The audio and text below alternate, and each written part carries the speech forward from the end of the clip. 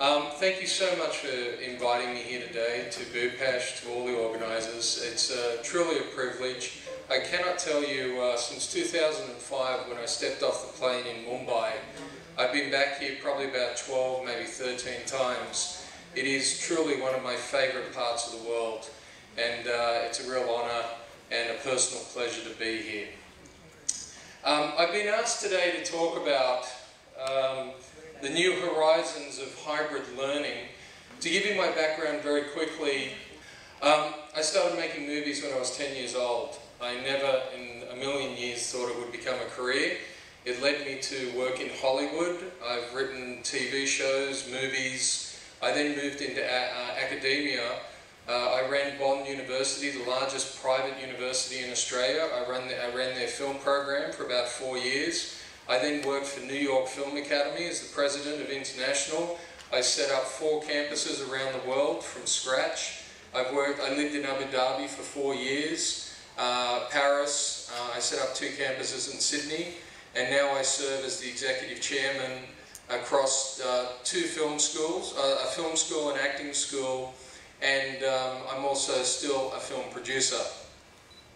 What I'm really excited about is the direction that we're going to be teaching people in the future.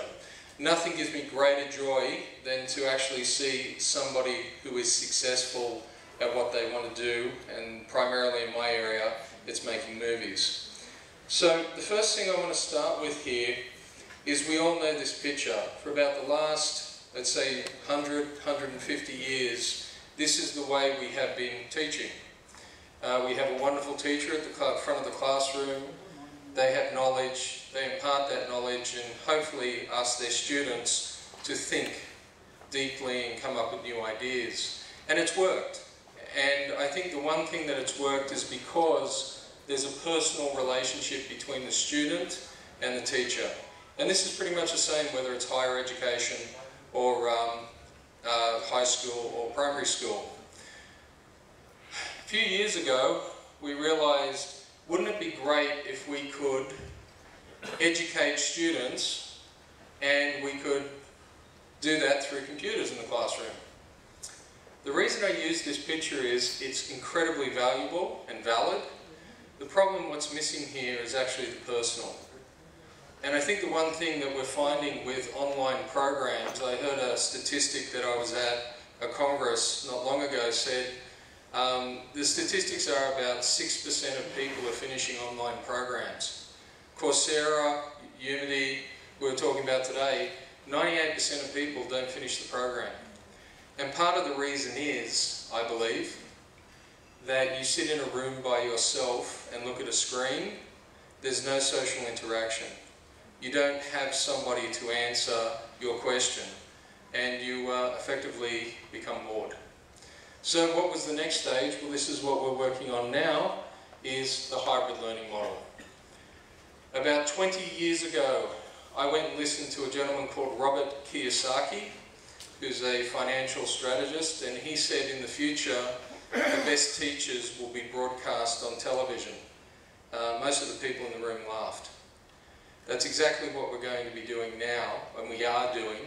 mUni, that's exactly what we'll be doing, and Bupash, I believe, will talk about that in depth. But we can take lecturers from anywhere in the world, teachers who are specialists at what they do, and broadcast them anywhere in the world. Now, I have a studio in Sydney. It's probably one of the best studios next to Fox Studios. We have fibre optic in the building. We can broadcast out at 200 megabytes a second upload. I've partnered with Amazon, so we can use their web servers. We can broadcast anywhere in the world. Now, your institutions can do exactly the same thing. We're all used to Skype, Zoom, a whole range of those kind of programs. The trick is, how do you keep it personal? And one of the things we found is, if you have a group of people who are learning from somebody from across the world, they can actually have the interaction and the direct response that you had in that original slide. I think this type of hybrid blended learning is going to be incredibly valuable. Now, I could have actually done this lecture from Sydney, There's really no reason for me to be here, except I really love Indian food. And I begged Bhupesh, could I come?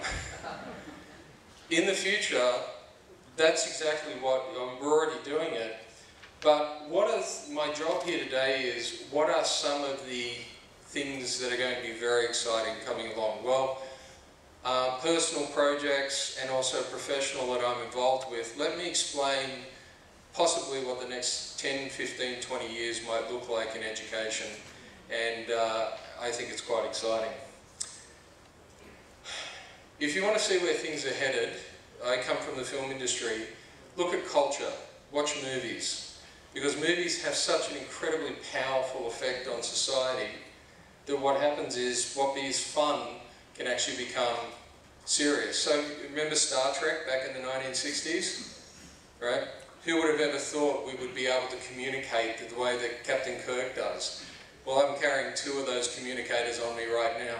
Everyone's got a cell phone. It's no big deal now. So I love to play with video games, and I want to start with showing you a very quick clip of what kids are playing with today. And I think you just have you. There we go.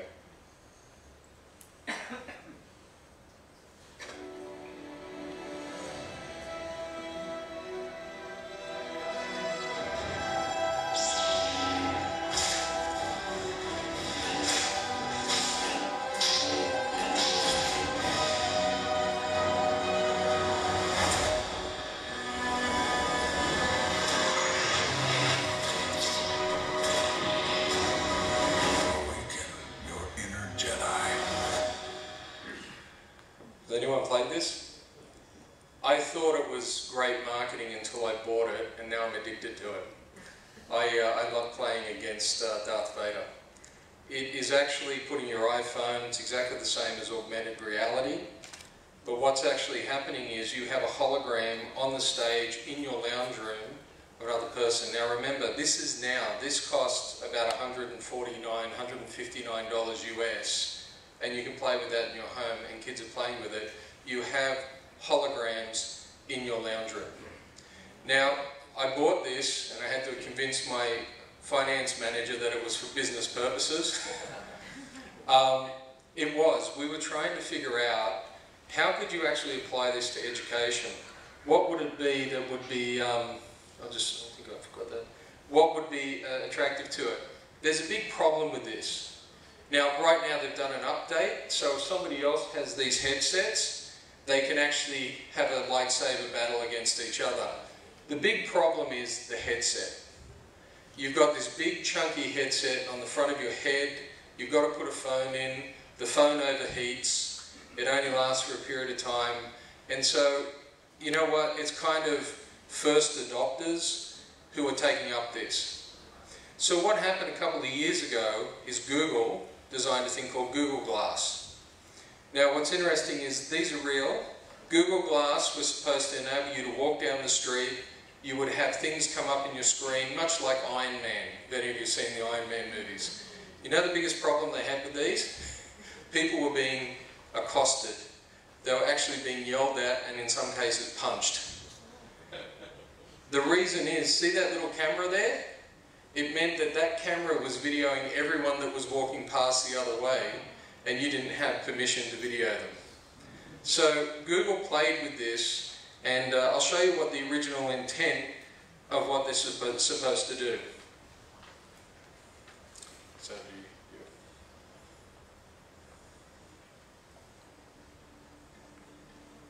Here are the basics of how to use glass. This is your touchpad. It runs from your temple to your ear. Tap the touchpad to wake up glass. You should see the display above your line of sight. Adjust it to see everything. The home screen shows a clock. This is your timeline. It's a row of cards. Things to the left are happening now or coming up, like the weather, an upcoming flight, or an event in your calendar. You can tap on any card to see more. Swipe down anywhere to go back to the timeline. Cards to the right of the home screen are from the past, For example, messages, videos, or photos. Tap on a photo to share it and choose one of your friends.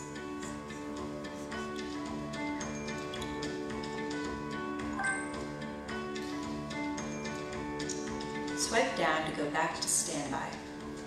And have fun exploring. Now this will keep being developed. The interesting thing is you can see there the size of the glasses. So, remember that classroom where we had a bunch of students putting their hand up and one lecturer at front? So the next stage now is the PlayStation has brought out HoloLens. HoloLens, I'll show you in a moment what it actually does. But all of these students now effectively are learning in a hybrid model. The thing I think we have to really remember is how does it remain personal? The minute we get technological, people tend to put these things down. I have developed a lot of virtual reality and augmented reality. I have a 15-year-old daughter. She brings her friends over and I say, hey, you guys want to see something really cool? And I get them to put it on. It generally lasts about 3 minutes and they want to go and do something else. And the reason is because they're closed off in a certain area.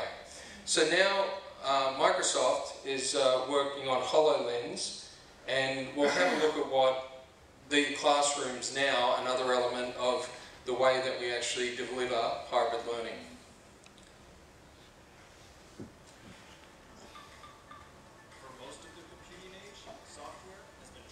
Behind the glass of a monitor. Microsoft HoloLens frees your content into the real world with holograms. These holograms are a part of your world. They stay in place as you walk around them and view them from all angles. As a developer, you can make their size and shape consistent with real-world objects. If a hologram is in front of a real-world object, it occludes that object. If it's behind, the hologram is occluded. If you leave a room and come back, they can still be there when you return. Or you can have them follow you into another room. As a developer, you can also have your holograms interact with you through gaze, gesture, and voice. Anything you create can know where you are and can be made to look at you. Holograms can communicate directly with you. Finally, holograms are made of light and sound. Developers can make them respond to the brightness in the room or cast a shadow. HoloLens supports 3D spatial sound, so sounds seem like they're coming directly from the hologram, even if it's out of sight. Your imagination can go beyond the screen. Now with Microsoft HoloLens, your software can too.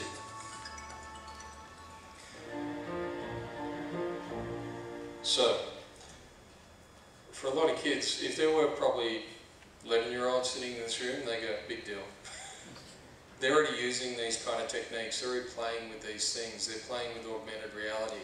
Here's what I'd like you to remember. If we had a congress like this 5-10 years from now, maybe even sooner, there might be half the room who are physically here and the other half from all over the world sitting in the holographic area. You would still have the social interaction with those people. So as much as we're exchanging business cards out in the foyer and having lovely conversations and meeting, get your head around the idea that you would actually be talking to people who are in Sydney, New York, London, who would then shoot the business card to your app, and you would still have that conversation. I just want to remember Star Trek and the phones? This is already being done. Now, what's the problem with the HoloLens? Again, it's the size. It's not comfortable. It's too big, but it's a huge step forward. And in 5 or 10 years, they'll bring that down. So the next thing, so if you've got a class that's personal, we're now moving into holograms and the way that we interact and what we can do with those. What would be ideal? Well, back to Star Trek. If any of you are complete Star Trek fans, there used to be a thing called the holodeck on the Enterprise.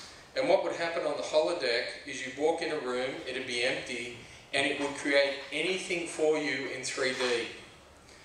And it would surround you. This already exists. One of the companies I'm associated with in Australia actually have produced this. It's called a holographic room. If you want one for your school, they're probably about $100,000, and your students can actually stand on the moon and walk around the moon. They can have star fields around them, like in Iron Man when he has everything appear in front of him. There's so many applications for this room, it's quite extraordinary. So what I did one night is I took my wife, my kids, and their friends down to play with this, and I got them to go through the starfield area. You have planets that surround you, like physically you've got glasses like this, and the planets are around you, and if Mars is here, you can stick your head inside Mars and see what the magma looks like. And what I did is I ran from room to room watching everybody playing. Here's the really cool thing about this. You can have 4 or 5 people standing in the room, all seeing the same thing from different perspectives. It's social. It's no longer, I've got a pair of glasses like this, and I can have 5 students working together. So let me show you what it does.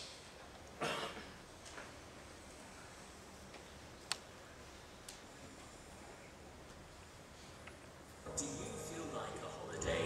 Then why not visit the moon? Holoverse has the world's first holographic planetarium, and it's opened on the Gold Coast. It uses some of the world's most advanced holographic technology to show you the solar system. The holograms are made of light, and they float all around you. You can even go down to the surface of the planet and see them with your own eyes. The artificial gravity will make it so when you jump, you feel like you're on the moon. Holoverse, the world's first hologram entertainment center.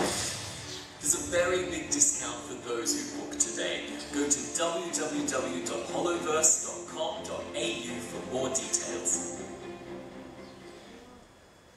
Now, it really doesn't do justice. When I go to the Holoverse, again, we've started in the entertainment realm, we take it into the educational. You stand there in water, and it's floating around you, and there are fish swimming around you. You can actually duck down and go under the water and let the fish swim to you.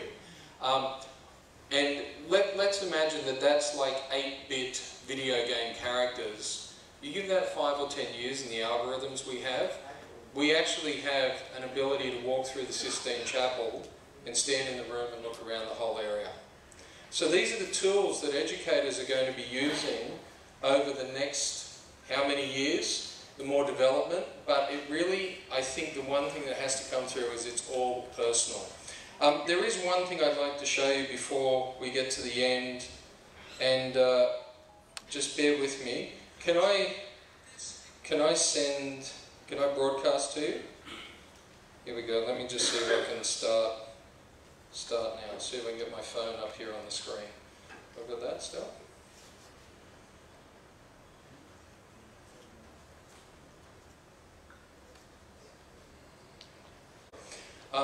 What I'm doing here, and there's just 2 more things I want to share with you. If we have more time, I will broadcast this to every single one of your phones. I'll show you what it looks like from mine.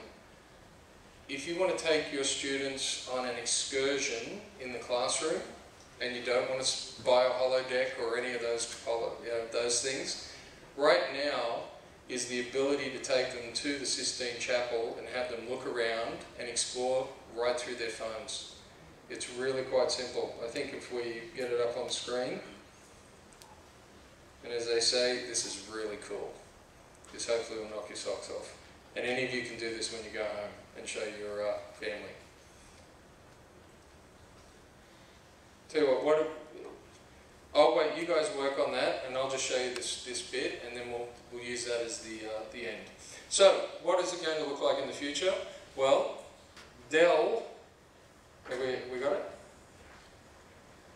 Sorry, we can? Okay, great, thank you. If you can put that up on screen. Good.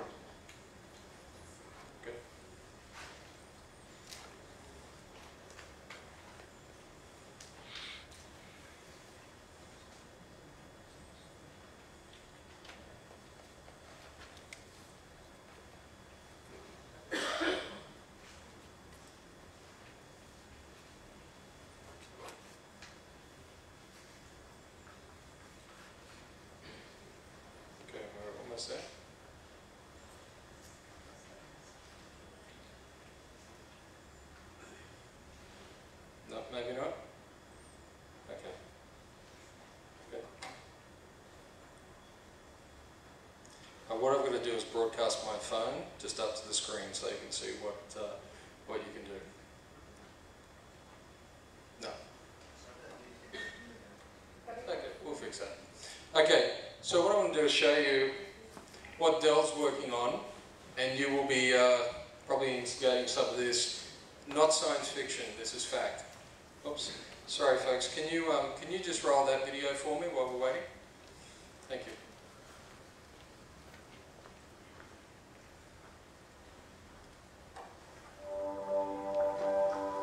For over 30 years, technology and higher education have gone hand in hand. Universities and other institutions of higher learning have been aggressive adopters of new technology, leveraging the educational opportunities that computers, specialized software, and other IT equipment can enable. As a result, the classrooms of tomorrow will utilize mobility, cloud, and big data technology to accelerate student outcomes. Advances in cloud technology will allow communication and class participation on a global scale. Imagine a teacher in Beijing being able to lecture and interact with a classroom halfway around the world. Thanks to sophisticated learning management systems, students will be able to access that lecture remotely, along with all of their other important course materials anywhere, anytime, and from virtually any device. Universities today are just beginning to rely on predictive analytics to increase retention and provide a more personalized learning experience. In the near future, teachers will also rely on personal data with predictive modeling to monitor each student's engagement in the classroom. As we see the proliferation of devices across campuses, we will also see the need for innovative security measures. These systems will protect sensitive information while allowing unrestricted communication and transfer of data. These are just a few examples of how the technology of today is helping us transform the world of tomorrow.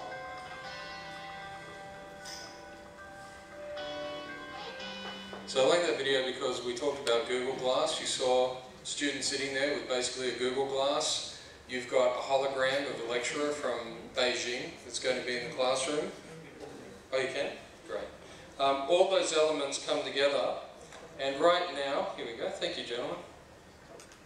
If I wanted to show you, okay, look at this. This is a video, so it's a recorded video. So I decided I'm going to have a look around. Oh, look at that building. I'm going to go back and have a look at this building. Have a look up at the sky.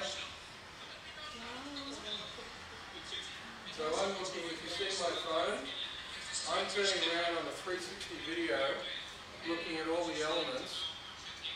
So the more of these that come online, I don't need to stand there with the goggles on. I can do it straight from my phone. And we can record. That is not hard to do at all. If I just go back to the slide. So if you want to look for those, there's plenty on YouTube now. How it's done is a little more complex, but it works. And just go to the next slide, if you could. Thank you. The one thing I'd like to say is there's a whole bunch of really cool toys. Kids are playing with these now. I have a friend of mine who has a 2-year-old, or maybe a little bit younger, walked up to their 75-inch television screen the other day, and you know what this kid did? She didn't get that it doesn't scroll because she's using iPads from literally day one. So the one thing that is a takeaway from this, there's a lot of technology that's being developed, there's technology that's accessible, it's not super expensive, but the one thing I think that you really have to remember, and they said it in the Dell piece, keep it personal. If it's not personal, it will not last. Education is always about growth between people and awareness in a person, and they love to do it with other people. So good luck, and thank you again for having me here today.